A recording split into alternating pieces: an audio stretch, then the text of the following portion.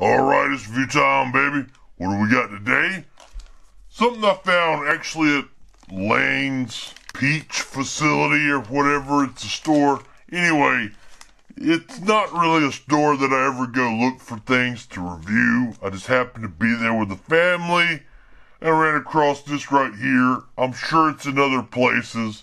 I think I've even seen it before. But now I just decided to review it. It's not new. Anyway, this is from Nestle, however you want to pronounce it. This is Coffee Crisp. Keep it hardcore.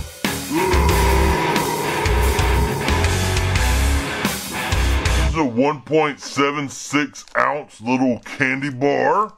Nestle Coffee Crisp. Wafer bar with coffee cream center flavored with other natural flavors. Nothing fancy about the packaging right there. Let's hop over here to nutrition facts real quick.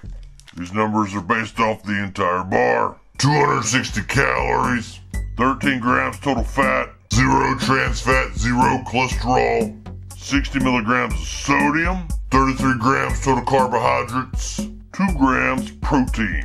Product of Canada.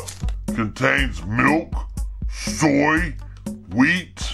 Contains a bioengineered food ingredient. Alright. Anyway, let's open this bad boy up. Let's see what we got going on. And there's the candy bar right there. Nothing fancy about the way it looks. Maybe a little bit bigger than your average Snickers bar. Anyway, let's see what it tastes like. Here we go.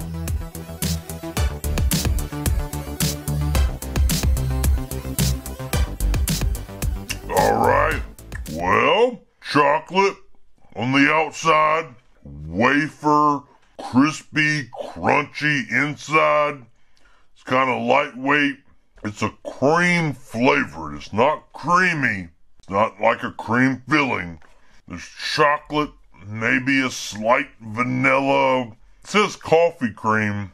Doesn't really taste like coffee. Very light vanilla cream flavor. It's really light, but it's there. Mainly you taste the wafer and the chocolate. So, it doesn't taste bad at all. Hell yeah, it tastes like what it says. Would I buy it again? It may not be my go-to candy bar, but I wouldn't have an issue buying this again. I could eat the rest of this and eat some other ones, so hell yeah. Keep it hardcore.